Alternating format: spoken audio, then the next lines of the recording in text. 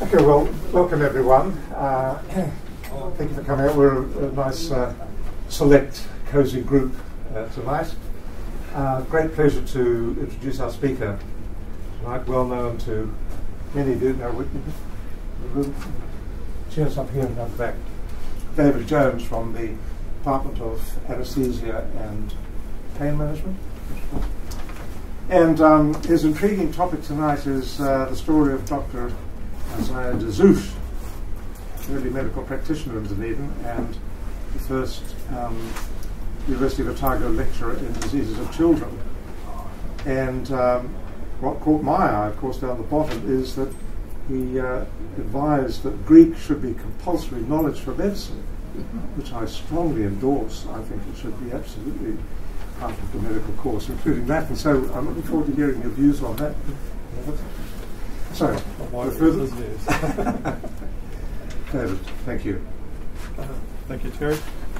Well, we're going to get warm in here tonight because we're close and tight, but all the best people came first. There's about 3 seats left at the back, I think. A couple there, others. Anyway, Dr. Zouche was just a simple name to me in 1992 when the professor leading our department mentioned his name in an overall view of anaesthesia in Dunedin, and I thought little or nothing more of that. I never read his paper about it or anything like that. And about 2 years ago, he came out alive. If some of you will come to my previous talk about Dr. Kloss, who was the first graduate from the Otago University Medical School, and right next to his name is Dr. Zouche. So in the 2 years since I first became aware of that, which is in a place that some of you who go in the hospital will know a little bit about. This is called Radiology Corner to me, and there's in this board here a list of names. It's an honours board for people past, and the left-hand side are those who died while in office, and the right-hand side are those who died after they've been in office for more than 10 years.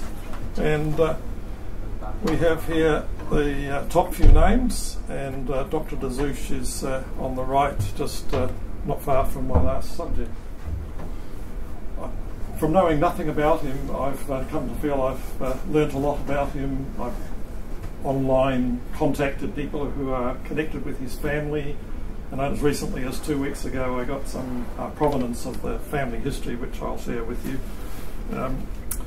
So it's quite a ramp tonight to get through all the things I'd like to tell you. There's an awful lot I'm going to miss out as well. So there's a question about whether he was a physician or surgeon. Clearly my last subject was mostly a surgeon, but this gentleman's a mixture.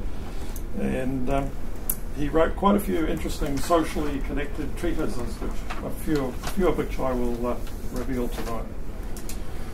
So starting off with his family origins, he was born in Dublin, Ireland, and had a twin brother who died at about the age of 1.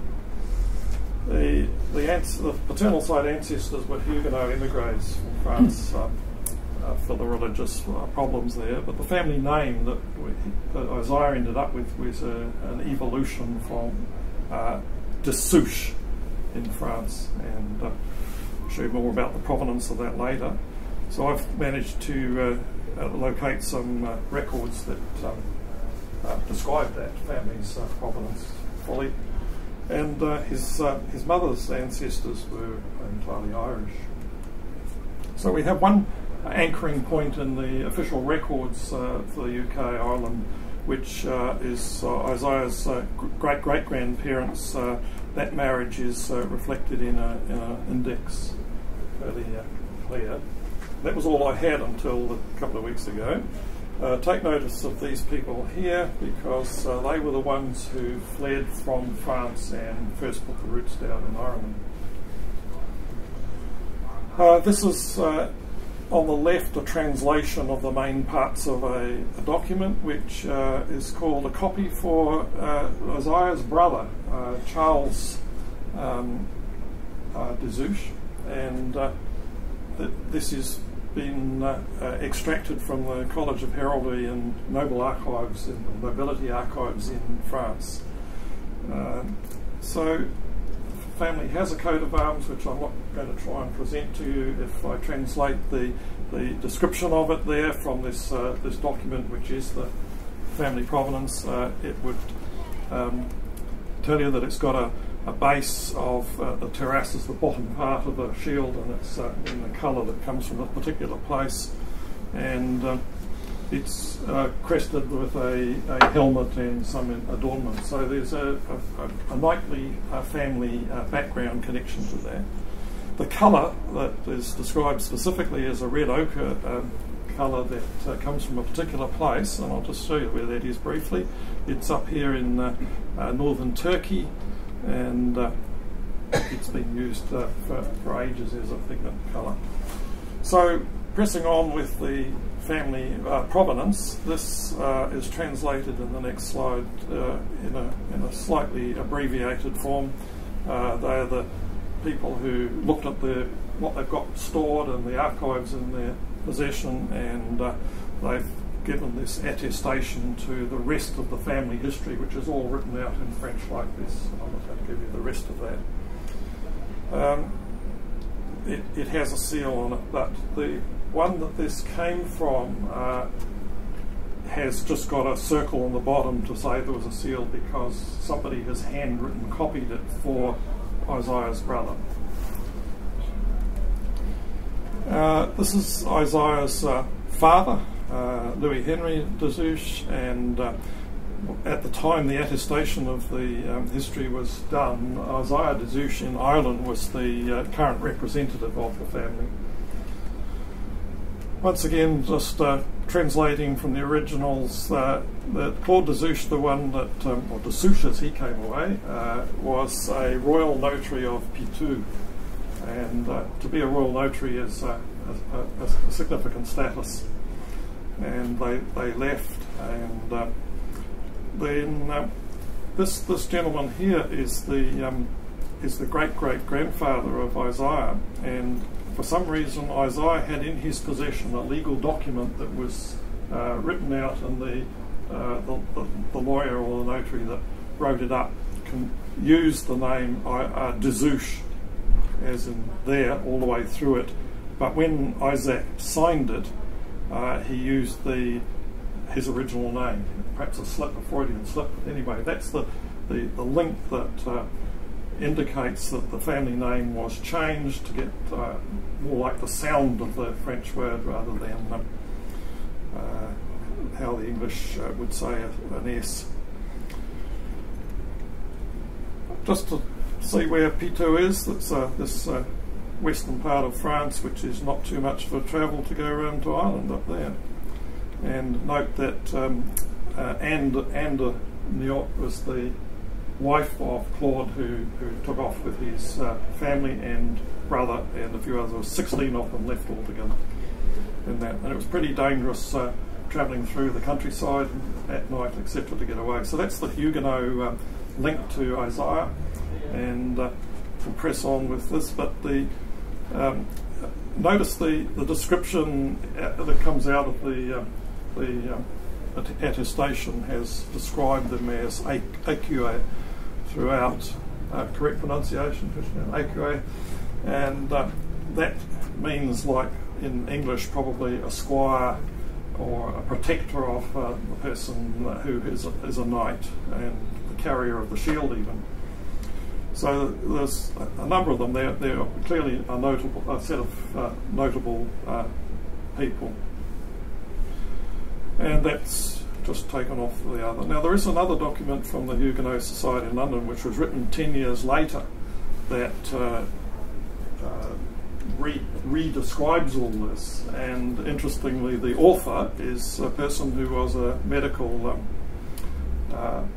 doctor as well, a licentiate of the Royal College of Surgeons, Ireland. And for the meantime, just take note of the crest of the symbol or logo that they used. It says around it, sort of forever guarding the faith, and translated. And you'll see there's a little boat in there, which is significant for some of the rest of the story.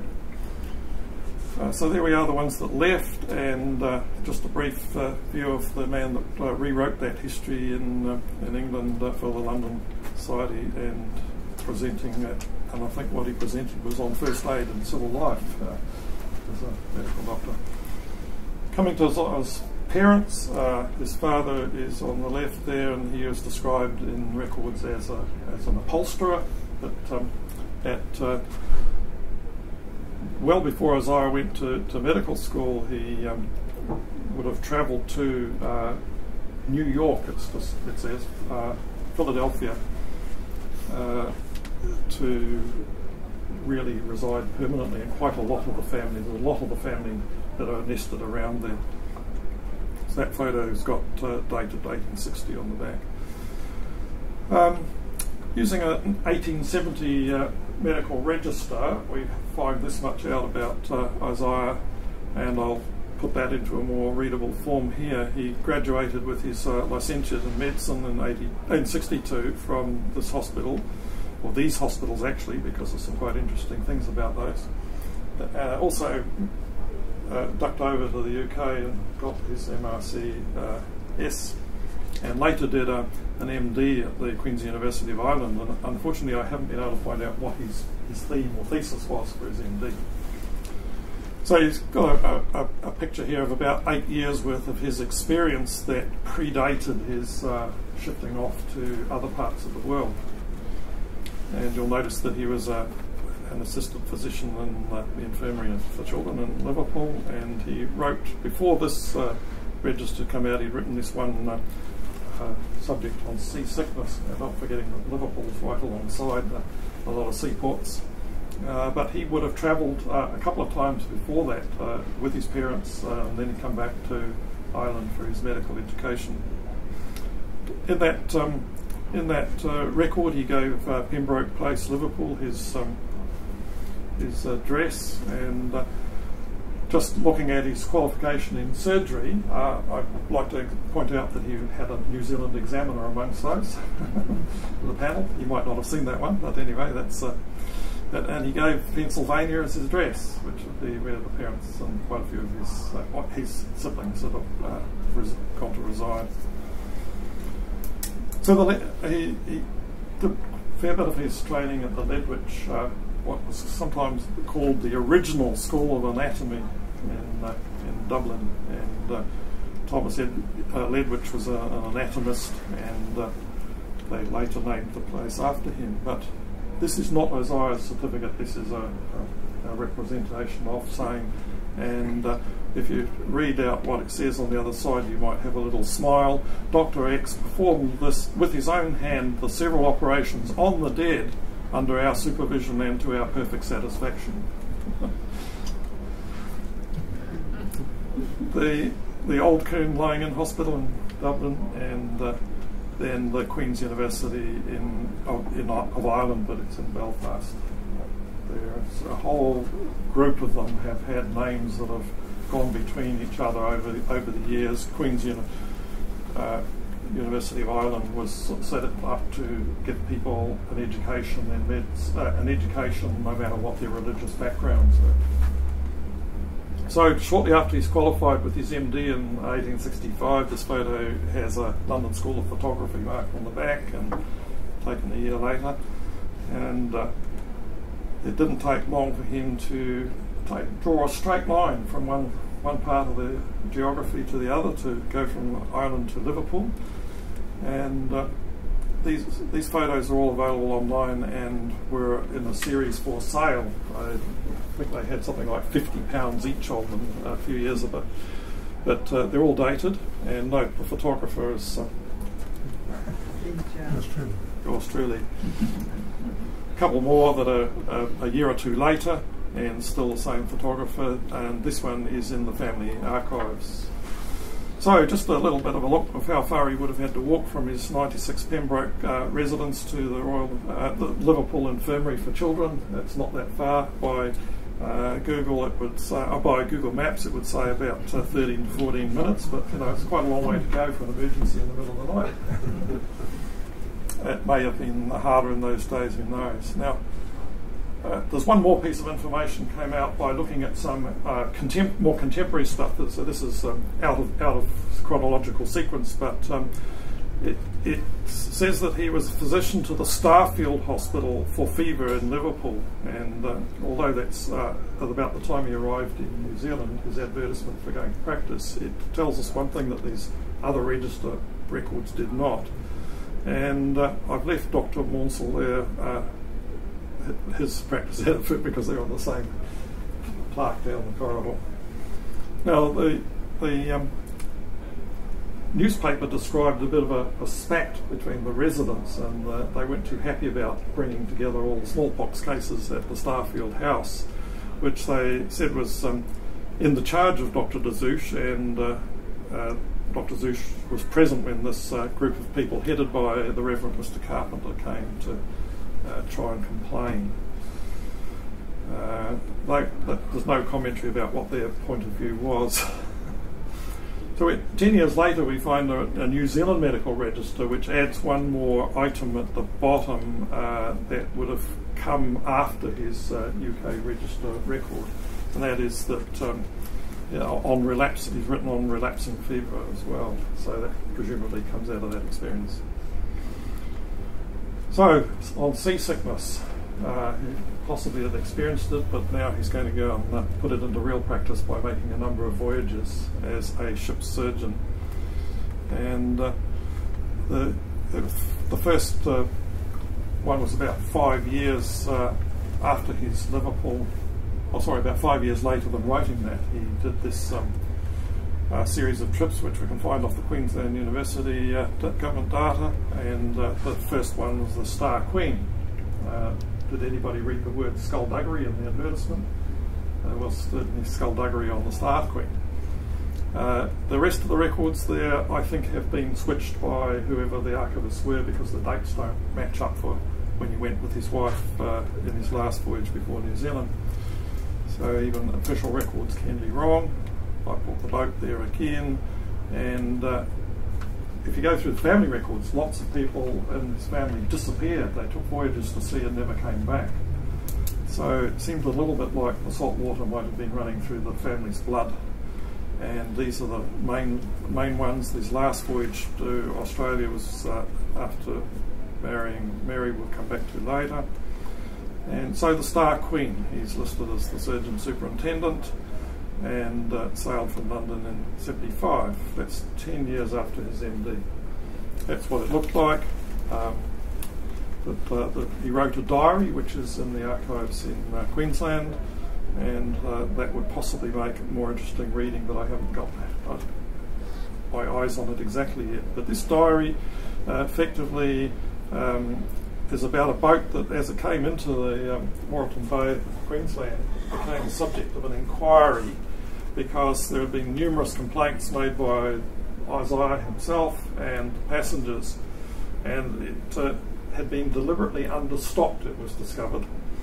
The purser falsified the scales of weights. There were legal requirements for how much food you had to be take on per passenger per day, and so their weights, but the weights that the purser was using were underweight, undersized. So that was one thing. Not only that, but there weren't sufficient supplies for that level of delivery either. Isaiah did get a testimonial from his passengers, the passengers later, and our unfeigned admiration for you discharging your duties. His duty as surgeon superintendent is to, like the captain of an aircraft, is responsible for all their well-being. So there were references to this, and a newspaper item came out. Isaiah was quick off the mark to complain that there were inaccuracies in it. The day after it came out, he wrote back and said that yesterday, paragraphs with statements which required amending, there were supposed to be provisions for 140 days, and they ran out to biscuits on even the lower supplies, 89 days. When they got their first load of passengers, they might have got sufficient supplies, but then they went to another place and picked up another 100 passengers, and that's where the skullduggery took place. There were, I'll show you in the next one, there's barrels that had different names on each end of them, split peas on one end and cabin biscuits on the other. So when they've ticked off all the number you're meant to have of split peas, they flip the barrels over and count them. And that's the skullduggery that went on for that. So Isaiah did actually take stock of what was there and made some changes in how they were distributed for the rest of the voyage, so that they didn't starve completely. And there were some nasty findings from the inquiry, but I don't know what the penalties were. So out of that, I think we got some insights into Isaiah's character. One is that he was a stickler for accurate reporting. Two, he was very quick to respond to inaccuracies. He didn't let it lie. And he, all along, he's recorded to have shown his concern for his passengers and was praised for that. I don't know how he got his messages out in the way so quick. He got the papers the day after they were reported and then wrote off and sent that back. And that was a publication about the corrections, not just what he wrote. Next voyage was the Dilhari from London to Australia again, and that boat later was flying between New Zealand and the UK. And you can see that it left in May and the arrival was in August, and there were 284 statute adults. I don't know what a statute adult is different from any ordinary adult, but I think they add up children and make them into 3 of them into an adult as well, something like that. It's worth another research sometime. But anyway, in this place off the coast of South Australia, a brandy bottle turns up on the beach, and it was picked up by a man from Trawala, which is only 3 hours and a bit by car today, but was probably about 3 days on a horse in those years. And the Evening Star from I think it was probably South Australia, Portland Guardian, sorry. The Evening Star here reported an item from the Portland Guardian that described the finding of this bottle. It had a message inside it in 3 languages: English, French, and German. The name of the boat from which the bark from which it was cast was obliterated by a little bit of deterioration in the bottle, and it gave the latitude and longitude of where it was tossed off, and gave instructions for the finder what to do with the message. And they would get hold of the hydrography department of the Admiralty in London. So notice he gave his Liverpool address in there, and that he said that this activity was in the interests of science, which tells you a little bit more about his thinking. This is the brandy bottle, which might come back to later. But eventually Isaiah did receive word from the Admiralty in London that what had happened and how long this bottle had been around, and it was about 3 years after it was tossed off the boat. Now, the messages, and just while we're on the multilingual polyglot Isaiah, it said in material written after his death that he made his children speak French before breakfast. And that's Carmel Jones, not mine.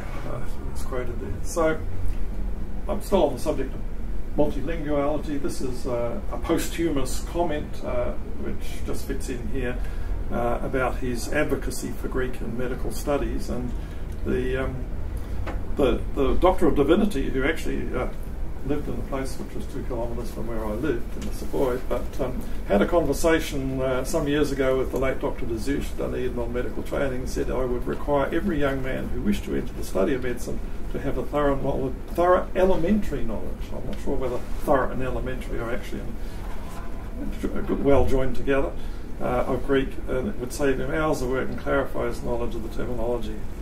Well, we'll come back to that later. So those are the coordinates of where the bottle was tossed, and I figured out from the dates and the like that it had to have been on the return voyage from the Dilhari, because he'd already arrived in Brisbane before that. So that's where the bottle was tossed and where it went to Australia. The next voyage he made, he came back with his 24-year-old wife, who was interestingly daughter of a shipbroker and ship owner. You see the theme of the sea keeps coming through. And the pair of them voyaged off to Australia again. That's the only photo we have of his wife Mary, and she's listed there in the salon, and he's still surgeon superintendent on the boat, and they got there in August. Now this seemed to have been a pleasure voyage. The newspapers didn't have much to do in those days, I think, except go down the wharves and report everybody who's coming and going, what's happening, etc. But this particular set of people described an exceptionally splendid passage, and that it was little else than a pleasure trip. But especially the deaths were wrongly reported again, and these have been corrected. There's one woman dies in childbirth and 3 children on that boat. Eventually the passengers are reported to have arrived at destination in a better health condition than what they were taken on to start with. But the original part of the first part of the voyage was a lot of illness of a non-dangerous type. That's how it's described. So there were other things happening there which we'll come to then. The captain had his wife, Mrs. Young, and Mary de Zouche did everything in their power to make this a pleasure voyage, and gave lessons on those things there: reading, writing and sewing, music and singing, and they even got a choir together by the end of the voyage. And the captain and Isaiah gave plain lectures on some useful subject, so it's like a school trip for people who perhaps had little or no education. And then there was the lady who one of the ladies who lost her child. They did some acts of charity of raising money for her, gathering some clothes because she had rather poor outfit, it said. And then there was the Seamen's Orphans. Quite a big sum of money was collected on the voyage as well. So they weren't thinking just of themselves. We're still stuck finding out what boat they came from Queensland to New Zealand on. Can't find any records, and yet there's records of every other Tom, Dick and Harry who came in the country, and the papers past showed them. And but we do know that that was the arrival time in Britain. He made a notice in the ODT about his intention to travel, so it had to be in that period of time that he came, so he didn't stay long after he registered in Queensland. And the first child was born a year after their arrival in Dunedin, so he's got a Dunedin registration and births and so. But probably what he might have seen if he came in at Port Chalmers, but there's a possibility he could have come in at Littleton or Invercargill and got here some other way. Now, he made an intention to register by the first day of December next, and yet the next month, even only 2 weeks late, he's got his place he's going to practice in Murray Place, Dunedin. I don't know whether that breached the Registration Act or what, but we're looking further. Well, I left Dr. Stenhouse up there for a more topical reason, and that's all of you are going to go for one soon if you haven't already. Don't know what they were vaccinating. It was probably smallpox in those days, and there's children. Now a theme that ran through his life is still current in Dunedin at this moment, but I won't go into that in any more depth, but there was some toings and froings between the hospital medical staff and the university. That is probably the form of the Dunedin Hospital of his arrival here when he came. This was, he came in 77, 11 years after that, so there wasn't a new hospital built till a bit after that, so probably that's a deduction. There was a new medical school developing, which we talked about last time, and here was Professor Milan Kotri was appointed as the lecturer in anatomy and the like. He had 6 students to start with and got whittled down to 2 by the following year. This was the inaugural lecture in the middle of the year, and then by the beginning of the next year, there's only Dr. Kloss, he was Joseph Osborne Kloss there, hasn't qualified. One student, one professor, one classroom, and one cadaver. You might remember that. The medical superintendent was Dr. Edward Holman. He supervised boats and health of and quarantine issues down at the port. And he was the one who said that there was no shortage of cadavers for learning anatomy on a Dunedin hospital, 150-bed hospital, procured with unusual facility. Cowatry resigned a couple of years after that because he was in conflict with the university. He was not meant to be private practicing, but he had too little to do with not much in the way of student fare, and went off and was replaced by John Halliday Scott, who's the subject of the next few slides. John Halliday Scott was a professor of anatomy, but he wrote a letter to the hospital medical staff committee and the university council, which provoked a letter to the editor of the ODT very shortly afterwards, signed by 4 of the then medical staff.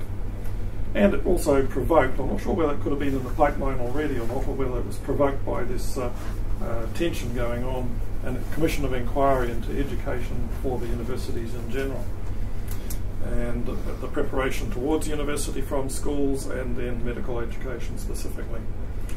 So this is the letter of Dr. Scott, and the two main things to bring out is that he was requiring the medical staff of the hospital to turn up on certain fixed days to be available to give tuition to students. Now, these people were all honorary staff members of the hospital, and they had private practices as well, and for him to be actually dictating that these are the days you've got to be there was not quite to their liking, unless they were going to be paid, guess what, fees. And there is the problem that the medical school was recognised only on the basis, in the home country, back in the UK it was actually Edinburgh, it was only recognised on the basis that it had 150 beds for teaching learning.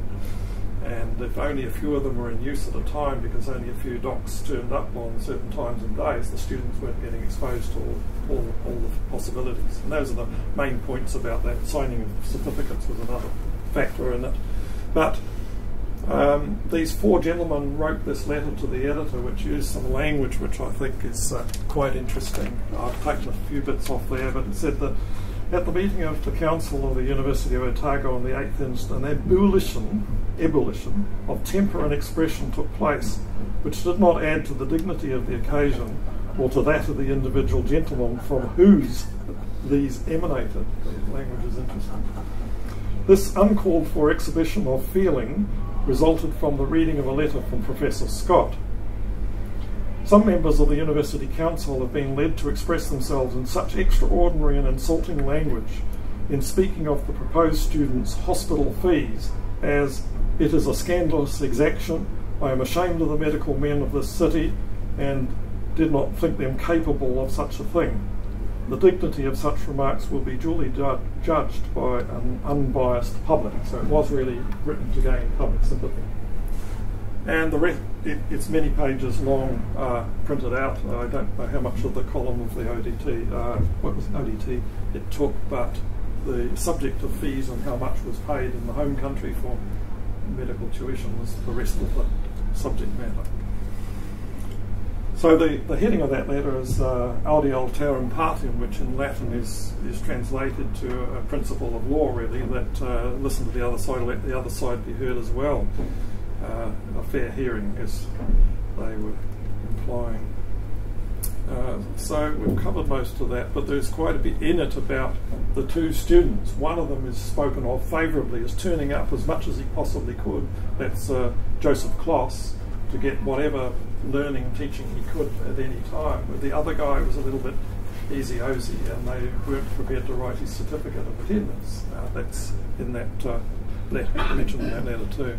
So we've covered Dr. Kloss previously. A couple of months later, they had this Royal Commission inquiring into the schools of the colony, so it's not specific to Dunedin, although the only university of New Zealand was in Dunedin, Otago at the time. And if you look at the highlighted bits, the term fees took a lot of the cross-examination of Isaiah as a witness. He was the last witness the hearing heard, and they wanted to know many things about what Professor Scott might have meant in his letter, and they assumed that he meant they had to turn up at certain times. So, moving on then, not too long after that, there were a couple of the medical staff who were looking at appointments in the University Medical School, but we know that Isaiah didn't get any of the ones that are mentioned there, so that was 83, and it was actually another 5 years before he got appointed as the first clinical lecturer in diseases of children, it was called then. He wrote to the hospital a number of times trying to encourage them to let him take over the children's care and the children's outpatients, as this is, they call it outdoor department, and eventually the hospital committee trustees allowed that to happen, but that's still before he was appointed the next year as that clinical lecturer. Just briefly, he took on many roles, got engaged in many activities, only a few of which are going to come out further, but he was both secretary and president of the Otago branch of the New Zealand Medical Association, and attended many of their meetings and presented papers at many of them. There was a new medical bill being signed at the time, which is about registration of practitioners, and there was quite a lot of tussle between him as in one of his roles, either secretary or president, and the pharmacy guild or pharmacy representatives. There was things in there that each party didn't like of the other, but I haven't put any more in about that. There's too much else. This is off piece, I think. I don't know why he was interested in inventing an improvement for lamps that burn combustible oils. It didn't seem to come to anything, but you can see that there's thousands and thousands of these come up, and they get presented to both houses at that time, the General Assembly. That is about when he was finally appointed as the lecturer in diseases of children. But again, that is stuff that all went up to Parliament to get approved. There is a writing out there from Jeff Watson, who was a paediatrician. It was 2006 that describes all the paediatric traverse in New Zealand, starting with Isaiah Zouche as the first. And I have to say, with some pleasure, saw a classmate of mine as the last in that list, who was the Professor of Paediatrics at Auckland. But looking at our education in the university, medical education in the university, this treatise by Donald Simpson, which was written in 2000,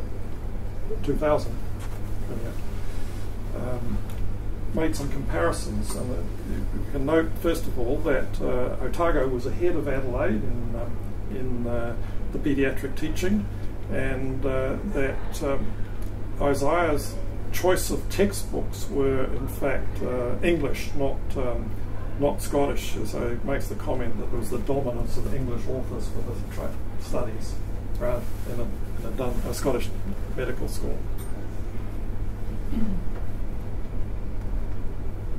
He became the president of the Royal Society, which had some origins here in Otago.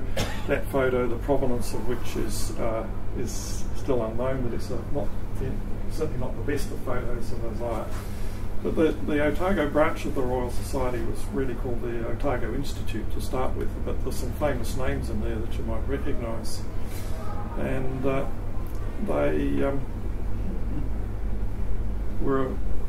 they were resistant to joining or they being capitulated to Wellington for as long as they possibly could, which is what that last little bit is about. So he got nobbled to be president at one time by the preceding president, who, as he left, this gentleman gave this lecture, Cosmogony Constructed by Lucretius, and I don't know whether any scholars here can help me know what that means, because I don't yet. And he was a bit, as he said, reticent to take it on. He joined this society to learn what he could about science rather than actually to be a major contributor. He's probably been quite modest because he contributed quite considerably following that. But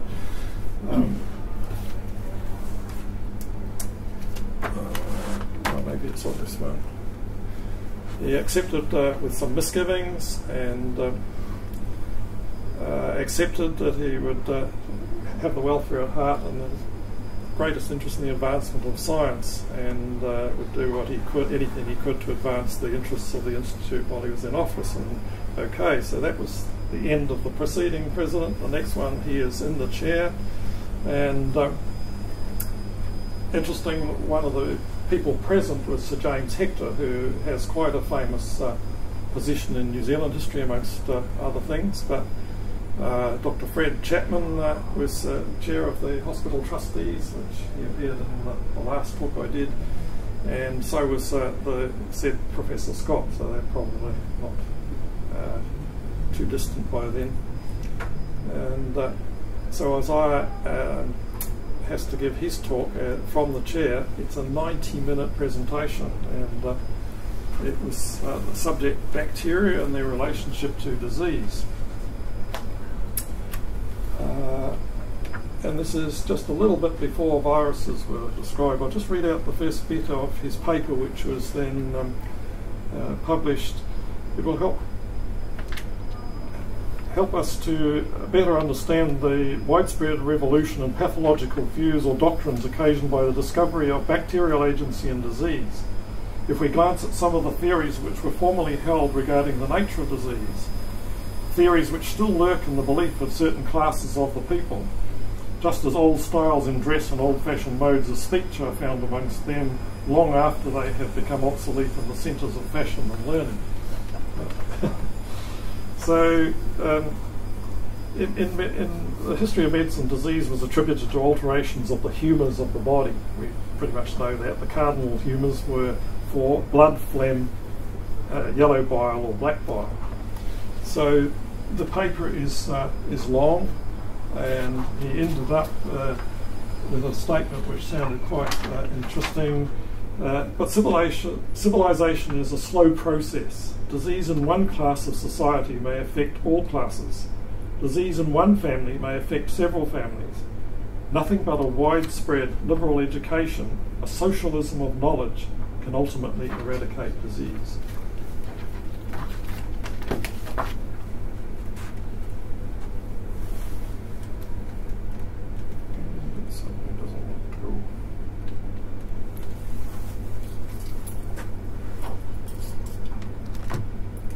That's available online if anybody should want to find it, and 24 pages, so I'm not going to read you that, but you might have been pleased to see that the article immediately ahead of his had some Greek in it. There was no mention of viruses or the immune systems in terms of disease, but that paper was given 3 years before the first description of virus, which was tobacco mosaic virus, for which they had the centenary in 1992, commemorating those two gentlemen who were the sort of first describers. It was thought to have been a fluid to start with before they actually got down to the particulate nature of viruses. Now, Sir James Hector, just in brief, he was a surgeon as well as a ecologist and geologist, and carried out his studies in Edinburgh, but he was quite well described with the Palliser expedition across Canada, which was quite a long one, and there's a myth about Kicking Horse Pass, where he's supposed to have fallen off and the like, but there is some doubt about the myth as well. So Kicking Horse Pass was named after that event for him. When he first came to New Zealand, he carried out the 3-year survey in Otago, which was at the beginning of the gold findings. And he really looked after the most prestigious scientific institute in New Zealand for a long time, but was also Chancellor of the University, and I think possibly in that role was he at the meeting where Isaiah gave his paper on bacteria and disease.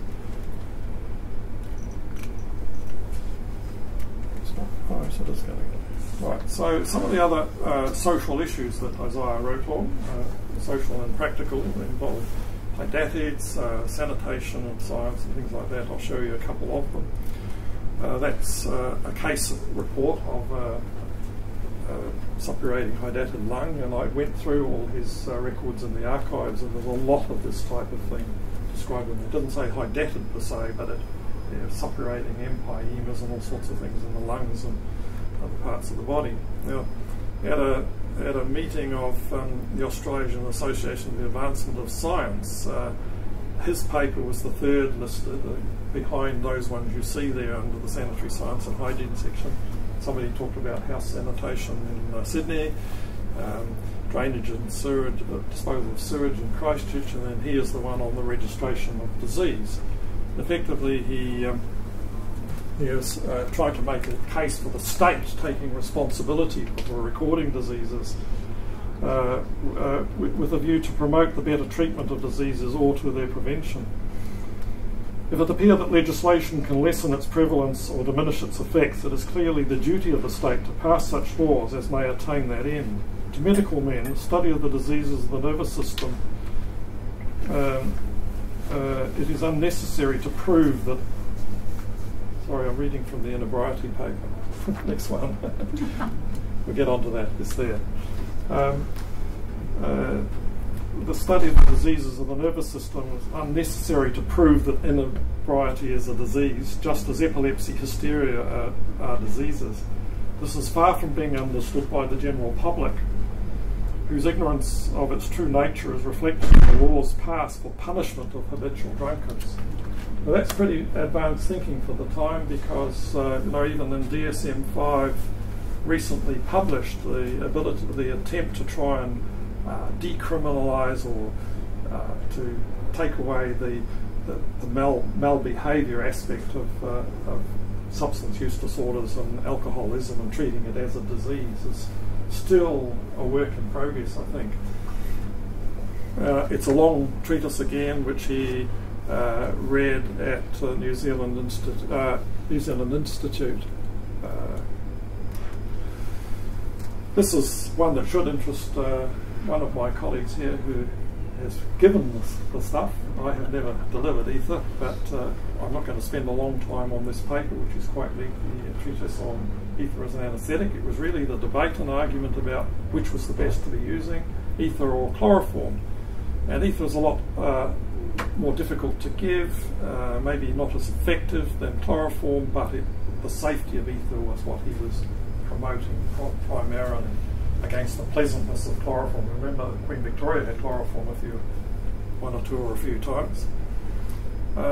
He said that he'd inhaled it himself to have some teeth taken out. I think that had to have been in America, because he talks about 20 years ago, and I worked out that he would have been somewhere after he graduated, and records we don't have yet of what he went to America for. Obviously his family were based there. He has a brother who was a type of physician. So just a type of physician. It's not quite formally qualified, I think. The paper does show a very scholarly approach to this, and it also shows that with his 6 rules for best practice, he clearly had experience behind them. They weren't just generalisations, they had very practical commentary in there. Now just take, he favoured ether obviously, and said that whenever he gave anaesthetic he could do that himself. But here's a case which is very unfortunate, but this gentleman arrives with a strangulated inguinal hernia in the afternoon. Dr. Zouche sees him shortly after his arrival, and they described in the next part of the record that operating on him, assisted by Dr. Monsell, you've seen, and Dr. Copeland, they used what was called Billroth's mixture of alcohol, chloroform and ether to try and ameliorate some of the bad effects of one. But they gave it in small quantities because this man is an extremist. He's got a huge amount of bowel in the scrotum, and they didn't even remove him from the ward. They did it there and there in the ward, made an incision for half the length of the scrotum, The patient was described as being very low during the operation. They had to splash cold water over the face, and he came round again, and then they were able to get on and continue the operation. Sounds horrific. It describes too much bowel out to put it all back, and I don't know what their intention was, but the next bit of the record says that the patient did not rally but died about 15 minutes or so later. So that is even trying to get away from pure chloroforming, and I saw chloroformed mentioned many times through his case records in the archive. So he was possibly more the surgeon in the case and not got the control over it, but despite the plug for ether, that's what I saw. Now, who knows what Batty's procedure is? It was on the previous slide, I let it go. What does going Batty mean? Ovaries, yes. It's yes, that's it. That's the theme. It's probably quite derogatory and unkind in modern knowledge terms. However, he gave a report of an operation he did here by taking out both ovaries, and there's a description of the woman having severe abdominal pain, which he thought was neuroma pain of the ovaries. But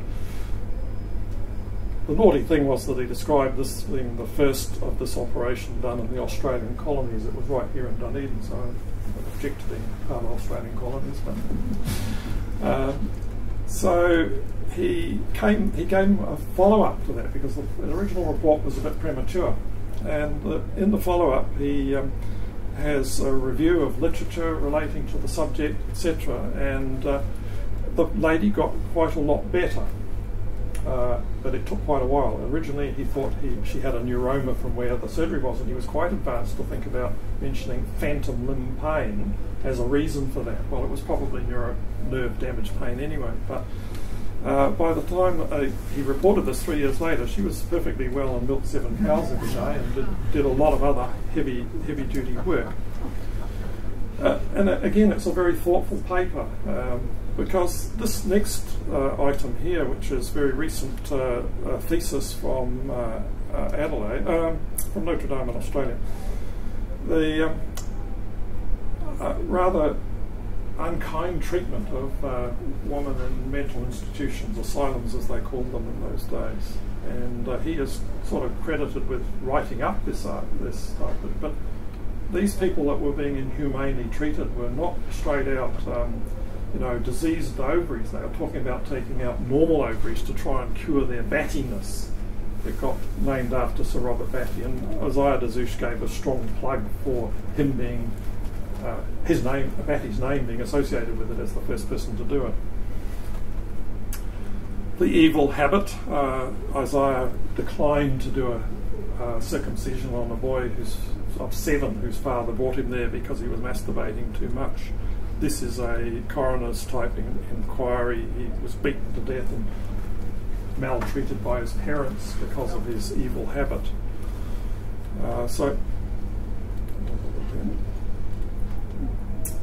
A quick run through case reports. Some of you will have seen those 2 spoons before. Mistaken dose error. What was prescribed as a teaspoon got heard and given by the woodsman as a tablespoon, which is a 3 times greater dose. I am surprised the death, because it was atropine, and I wouldn't have thought atropine was as toxic as that, but that's the report in the news. This is the book. I pulled that one out for a particular reason. This lady has a large incision or an abscess on the top of her arm and into the axilla. And the first thing to note, I think, is that the time span, noting that this is a continuation from another page. So this is the time span from January to April, all the things that are happening too over that period of time, but also quite long intervals in the records, not daily care. They might be prescribing daily dressings or whatever, but she got seen quite intermittently. That's the first thing. The second thing is the spectrum of poisons that they put on wounds to try and heal them or combat infection. And then the galvanic battery is quite interesting, because we haven't had much about electrotherapy in medicine up until that time. This is late 1800s, And the last thing is that, again, the patient was put under chloroform and a very large incision made, and Terry will probably understand the anatomy of from the clavicle to the trapezius at the back, somewhere in the axilla. That's a lot of space and a lot of pipes and nerves in that area. There are replicates of this type of record all through the archive book, and this is a lady with phthisis is a tuberculosis, syphilis, and struma is a massive goiter in the neck. And there's very nice drawings. I think they have used a stamp to put that in. It looks very clean and irregular. They've stamped and drawn over it the physical findings, but quite exquisite detail of the physical findings. No x-rays, no stethoscope, tapping, noise or sounds, and that's all they had at their disposal. Lots of prescriptions for this 27-year-old, and this is one of this prescription here has a mixture of powders of opium, something that makes you sick, and digitalis, quinine, and made into a pill and taken 3 times a day. I honestly can't see what good that would do. That and there. So, unfortunately, our colleague of that name, I leave the name and because he comes to our meetings quite often. I thought it would be nice to bring up a ghost for his in the past. But anyway, this is another one with TB, and you'll see that in about a 2-week time span, this patient just had it in and out of being described as good or bad, temperature up, temperature down, slept, didn't sleep, and then finally died after 17 days. And I don't think there was a lot of hope for them at that point of time, except for some of them got their chest collapsed and they did a bit better from that. I'm going to have to stop doing that button. Now, who knows what that plant is? I'm getting close to time, so I have to rush. It's tutu. Somebody say that? Yes, tutu. Tutu is poisonous. Every part of it just about is poisonous. And it's a tree, and they have described a poison from it which is effective on the nervous system, causing these adverse things like convulsions and breathing problems. And the next case is about a man called David, 45 years, who lived in a tent at Kelso, made some tutu jam, took 1 spoonful which sent him to sleep at once, good anaesthetic maybe, woke up feeling pain in his right eye, found his tent was on fire and had just enough time to escape but was severely burnt. And he didn't get to hospital until about 3 days later. So they treated him with all sorts of things. Caron oil is linseed, I think linseed oil, and poultices, zinc ointments and the like, but I was intrigued by the number of skin grafts they took for him. Operated on again, big contractures after the burns, and a very large incision made under here to allow the gentleman to be able to get his arm back above his shoulder again, and it was held up in a sling on the rail of the bed. Still the old oiled silk dressings over the grafts and the like. He's described as discharged cured, I think, discharged alive, likely, but a lot of disability I think left in that. Now, his Dunedin residences I'll have to whip through fast. This article in the ODT of 2019 described and pictured this house, a stunning or mind-blowing villa. What's that real estate got to do with Dr. Zouche? Well, that house was originally built on a section up near Tennyson Street, just down View Street from Tennyson. It's easier if I show you the map in a moment, but these are the people that had lived in it beforehand. The Dr. Edward Holm, who could acquire cadavers with a facility. I think that from the dates and that, it's likely that Isaiah lived in there shortly after he arrived there, because it was 1877 and a leading art dealer. But Dr. George Emery in the next century dismantled this house when it was going to be bowled over and shifted it. If you know where Tennyson Street is, on Otago Girls, and there are only some steps. They couldn't get a truck up Moray Place or View Street to get the books, so they were hand carried all the bits of materials down the steps to the top of there's Mill Street, what's that one? Dowling Street. You know the steps down there, and then they were carted away, stored in Mornington on Dr. Emery's property and left for quite a few years before they put them together. Every piece was numbered, etc.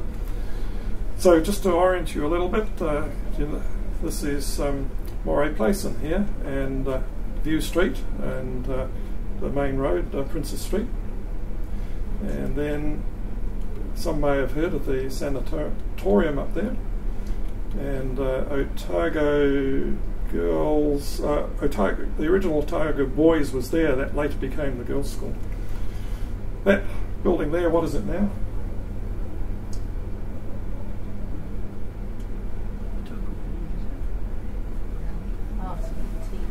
An afternoon tea place. Well, that's a great idea. It's got a view, maybe. This is the Savoy building today. Oh. And these two things are relative to each other, so that you can identify that chimney to put you into place of the next picture. There's that chimney again there, and this is the house we're talking about. This is where Dr. Zouche and those others lived. There were not so many surrounding houses there. And further down the street, Dr. Zouche had his practice, and I think it was probably in this bit of land here, which I'll show you those buildings shortly. He gave notice that he was going to move into this other house of Dr. Blair. Well, you've seen that before, haven't you? It's on the corner of Albany Street opposite the Rock Royal area, and it's had a string of medical people live in it in this city. Isaiah after Dr. Blair, then Dr. Kloss from the last one, he was living in that when he died, and then Dr. De La Tour came down from Oamaru, lived in it, and there's been countless medical people and dental practices in there since. This is a bit anachronistic because it's post-mortem for Isaiah, but it describes the properties that were in his estate for sale after he died. And those are the two that he owned that are described over here. That was the Asian restaurant. It's described as a two-storey building that had a little bit put on the top of it. That little bit there, I suspect. This, I think, is not the building that he owned that's been put on. He owned one next door, but that's a more modern version. Leaving New Zealand, we've got to get to the end of the story. Isaiah packed up in mid-93 and travelled on the Nansha back to the UK. You see he took his wife and two of his daughters, out of 5 daughters and 1 son surviving. And then a bit later he travelled on the Germanic to Philadelphia, and as shown up here he went with his wife and an 11-year-old child. That's the Germanic. And I'm going to give you a little quiz. Anybody like to identify either of those two gentlemen or both? Getting short of time. Everybody willing to stay? Zouche on the left. No, not true. But good try, because he's got a beard and all that sort of stuff. All right, well, Silas Weir Mitchell is the one on the left, and Stephen Waxman is the one on the right. Now, Mitchell comes up again shortly for Dr. Zouche, but he was the one who, Mitchell described a lot of things in neurology and the like, but erythromelalgia is this condition of red limbs, and erythros from red, melos from limbs, and algos for pain. So it's really a description of what you see, turned into another language. And Stephen Waxman is the person who has found the gene mutation that causes that condition. It's found in 50% of them. The other 50% they haven't identified what's causing it, but it's thought to be maybe acquired. It's a sodium channelopathy problem, and it's important in pain knowledge. Chasing Men on Fire, the story of the search for the pain gene. There's a book written by Stephen Waxman continuing the story. Now, Weir Mitchell was a physician, scientist, novelist and poet, and there's some of the works from him, but important to this story is the neurasthenia, hysteria, and of course causalgia was described in for the American Civil War injuries, bullet wounds through the brachial plexus, and they get burning pain in the limb. But you'll notice that he wrote some interesting stuff on fat and blood and treatment of certain forms of neurasthenia. and hysteria. So that's where this falls into Isaiah's picture. He was known as Dr. Diet and Dr. Quiet for some of the treatment types he used. He was the father of modern neurology. So isolation, bed rest and high-fat diet is the treatment. Fish and chips every night. This is the book, The Rest in the Treatment of Nervous Disease. And this,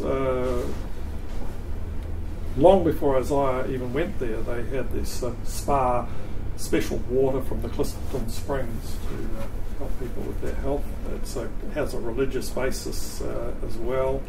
And Isaiah went back to the UK to visit, probably connect with his, to the US, to Philadelphia, Pennsylvania, to connect with his family, and he went to Dr. Silas Weir for help with his neurasthenia, which will come out a little bit better when I read the obituary in a moment, because it tells you about his character, but what troubles he had as well. This is published in the New Zealand Medical Journal the following year. No man worked harder for the benefit of his fellow practitioners. No man has been more unsparing of his own energies in his duty towards his patients. No man has been more honourable, more considerate, or more conscientious, or more respected than Dr. Zouche of Dunedin. Chosen President of Otago branch of the New Zealand Medical Association on more than one occasion, and his kindly disposition and love of hard work led to his acceptance of all manner of troublesome, laborious and unpaid positions that his less energetic colleagues showered upon him. His professional work was characterised by the most scrupulous attention to detail. He made a point of always being prepared for every conceivable difficulty that might arise in the cases he undertook. In midwifery and in operative work, this was particularly noticeable. His unceasing application to duty, acting upon a more than usually highly strung nervous organisation, at length began to tell upon his health. That dread enemy, insomnia, came with pitiless persistence upon him. His practice suffered seriously from his enforced absence, and finally, for the sake of his health, he had to give up the work he loved so well. After travelling home to the old country, he went to America and placed himself under the care of Dr. Weir Mitchell, the noted specialist in neurotic afflictions, I think it should be. So that was a very short interval, no retirement, 54 years of age, or 55, and the epilogue is that his wife lived for another 30 years or so afterwards, and can be found back in Liverpool with her son, their son, who was an accountant. There are no medical offspring in his family, and she died, no, it wasn't 30 years, it was 20 odd years. So I will leave you with the thought about the brandy bottle. If you want to buy one now, it's still available online for a nice little sum. Thank you for listening and staying a bit longer.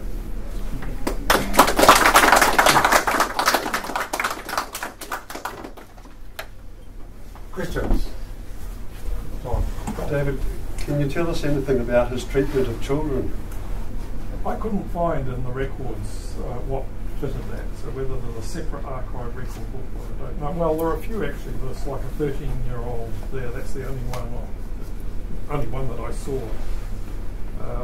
There was a whole lot of stuff that I thought should have been there that's not there, like appendicitis. I mean, it was common things happen frequently, and I could see no cases of appendicitis like those.